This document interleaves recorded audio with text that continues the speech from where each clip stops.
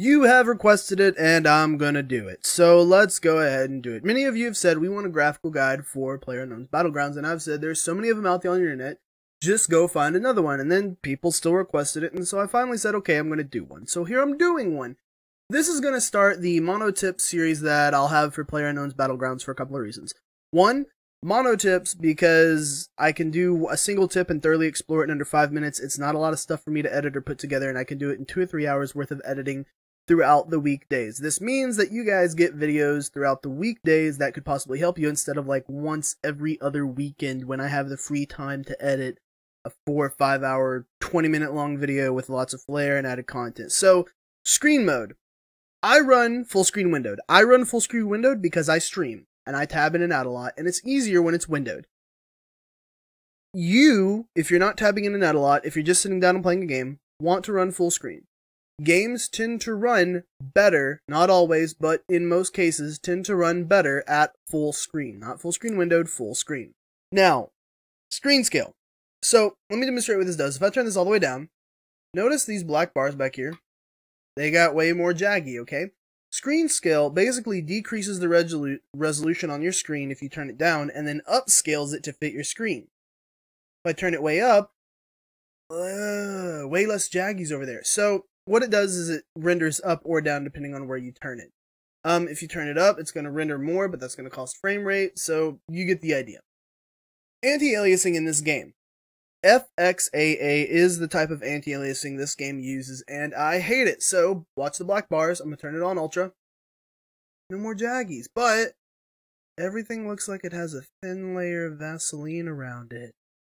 Yeah. And it does this at distance as well, so everything looks like a little bit smeared and a little bit more unclear, and I really hate that, and I don't think I notice targets as well at range.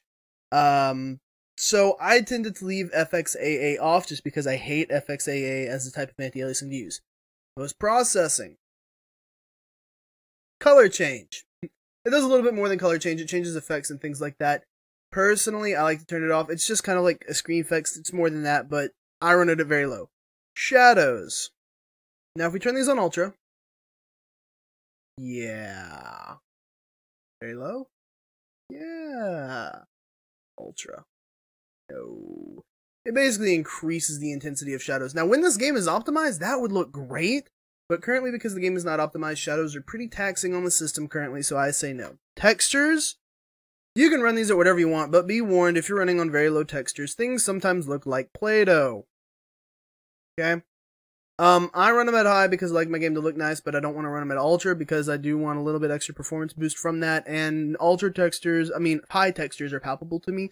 I can stare at them and be okay. Effects, you're not really going to notice too much of a difference aside from explosions, fires, things like that. Keep them on low.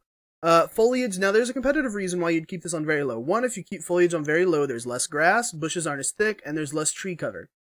People keep foliage on low competitively because they can see people better in grass, see people better in bushes.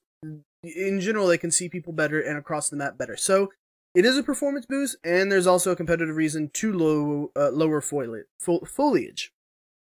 Now, view distance, we're not actually sure what the measurements are on view distance, but I've hit shots 400 or 500 meters away, no problem with view distance on low. So I'm guessing it has a minimum range at which it renders, which is probably like 1 kilometer. I don't think it would go any lower than that.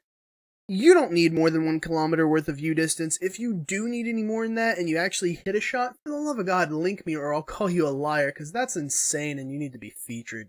Motion blur. I personally hate it, so I turn it off. It is a slight performance impact, but it's so slight that you won't notice. Personal preference here. Okay, we're done with that. Moving on. So, desktop. Make sure I didn't have any porn on there. Properties, by the way. The game, right click, left click, left click.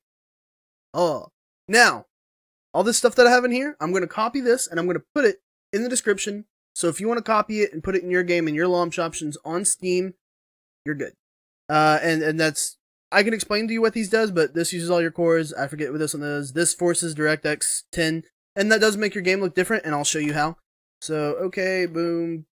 And what I'm going to do here is I'm going to either cut it in half and half, or I'm going to go from one image to the next. I'm just going to flip back and forth between the two, so you can see one image, and you can see the next, and you can see the difference between those options on and those options off. So I'll say something like, here are the options on, here are the options off. Here are the pre-launch options on, and here are the launch options off. Launch options on, launch options off. And you guys will get to see what exactly that looks like in the game when I turn those launch options off.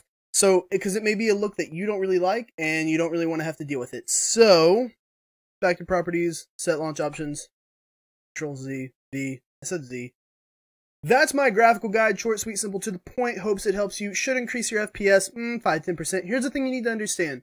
This is a game that's in early access that is not optimized. It's not going to run well no matter what you do. You can make it run better, but not good. So, that's the disclaimer I'm going to give about these. Your game may see a slightly noticeable increase in FPS. It's not going to magically fix your problems until they optimize the game.